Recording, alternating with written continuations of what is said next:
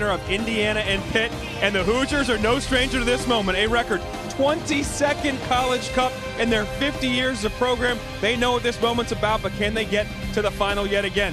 Pitt Panthers on the other side, a team that many thought before the season would be here, but an up and down year. The rematch from 2020 is underway in the College Cup semifinal number 2. Syracuse awaits the winner Monday night. Wittenbrink, first team all Big East to play it in. Big Ten to play in, excuse me. Looking back post where you said, but Vandersar's off his line to claim. Jones running at the back line. Out wide to Wittenbrink. He's got options in the box. Wittenbrink shot, saves Vandersar! Still loose! And there will be a penalty! Back to the inside here on Ryan Wittenbrink. You know he wants it on his right-hand foot. Lucas Rosa, as he comes back through, he pushes him outside. So that's a good recovery because he wanted the right, you push him out, but that quick little change, you opened up your body too much, allowed too much space. The backside of it, it's a foul. It's plain and simple. Joe Vandersar's faced one penalty this year and saved it. Massive moment early in the second semifinal College Cup. Vandersar still loose though. Wittenbrink's down the rebound. And that's the difference. He's been hot. He remains hot. Now in 8th point in his 9th match, last 9 matches, to give the Hoosiers a 1-0 lead. They go back to the pen. The first one comes back across. It's not the best of penalties. Vandersar reads it, almost jumps it too much, but on the deflection, because he comes so much to the side, he expects the ball to be closer to the post. The redirect needed some help here. You needed a little bit of help. Come sooner if you can.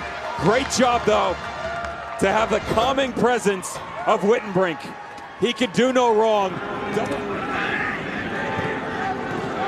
It's it off for Walty, first time strike, saved by Holmes. Lays it off to Endley.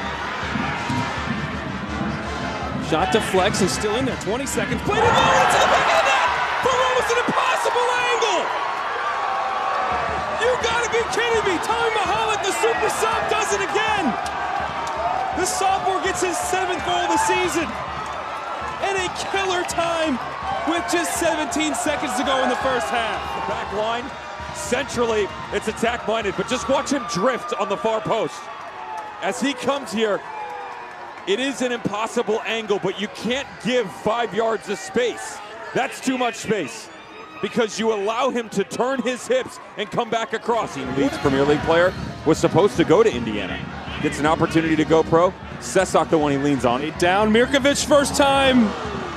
That could have been the difference maker. Final seconds. They pushed overtime. This could be a chance for Jack Hassan. He's right there.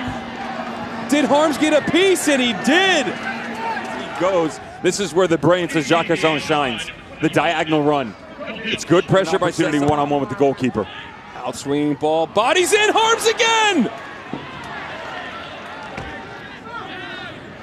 Off to Noel, skips it and looking back post for Jack Hassan! Harms again! Oh man!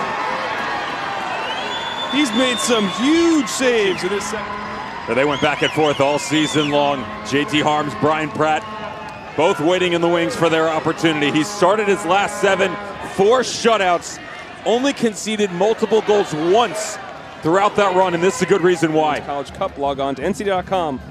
The official online home for all 90 NCAA championships. Sarver in a foot race again, wins this one. 1v1, outside of the net. Course of the season, he hasn't always had to be the guy to make the saves, but tonight certainly was the case against this high-flowing attack coming out of the ACC. Pitt Panthers falling just short again. You feel for him. Sometimes, Dallin, there's no magic, and that kind of felt like that tonight for Jay Vidovich and his guys, and yet it seems like every time we come to this city, the boys in red are happy to come and hang out a little bit longer. Indiana advancing to the national championship. 2 brilliant moments in the first half.